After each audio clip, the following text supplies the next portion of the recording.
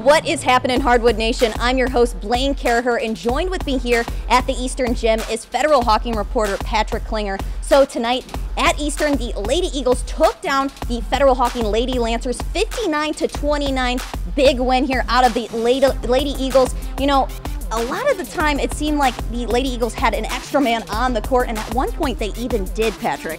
That's right. There in the fourth quarter, they had a substitution mix-up there with 6 players on the court, but they settled that.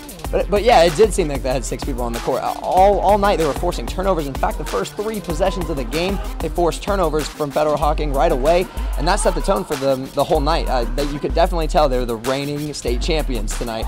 On offense, they were as cool as the other side of the pillow, distributing the ball all night long, everyone getting in on the fun, scoring some points. And on defense, they forced 23 turnovers out of Federal Hocking tonight, just an incredible number. And you know, there was a lot of chatter too, even going into halftime, a technical foul called on the coach there out of Federal Hocking. So, you know, that momentum, it really just carried over to all aspects of the game, including the fans. There was some chatter there going on. How do you think the Federal Hocking Lady Lancers, they're going to take their game going into the rest of the season?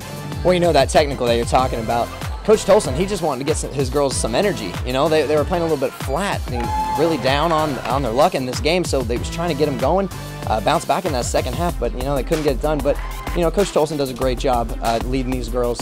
He knows what he's doing, and they're going to continue to work. And for the rest of the season, you know, they fall to 2-9 with this loss, but I expect them to get a few more wins going into the rest of the season. They're going to be all right. And now the Lady Eagles, they're flexing their former state championship muscles to 7-4. I'm excited to see what's coming of them as well. Thanks a lot, Patrick.